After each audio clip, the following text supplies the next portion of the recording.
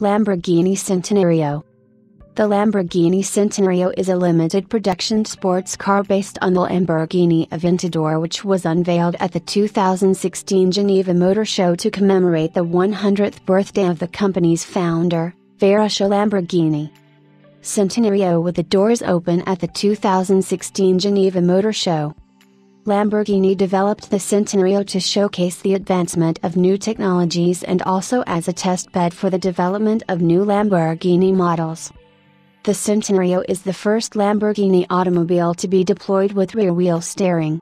The system is designed to provide added maneuverability at low speed, in a city driving environment, and improve stability at high speed. This is also the first Lamborghini model to be equipped with the company's new infotainment system. The system consists of a new 10.1-inch portrait screen which also records telemetry and driving data. The car also serves as a base for showcasing the new aerodynamic advancements developed by the company. A twin-deck splitter at the front helps in generating downforce as well as to let air pass through the side of the car while working in conjunction with the side blades. The Centenario also has the largest air diffusers to ever be incorporated into a car. The diffusers along with the electronically controlled twin-deck rear wing aids further in downforce. The car generates 227 kilograms, 500 pounds, of downforce at 280 kilometers per hour, 174 miles per hour.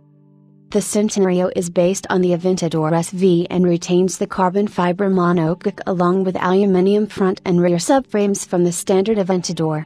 Power comes from a twin version of the Aventador's 6.5-liter V12 generating 770 PS, 566 kilowatts, 759 horsepower, at 8,500 revolutions per minute and 690 Nm, 509 pounds-feet, of torque at 5,500 revolutions per minute, therefore increasing power over the Aventador SV by 20 PS, 15 kilowatts, 20 horsepower.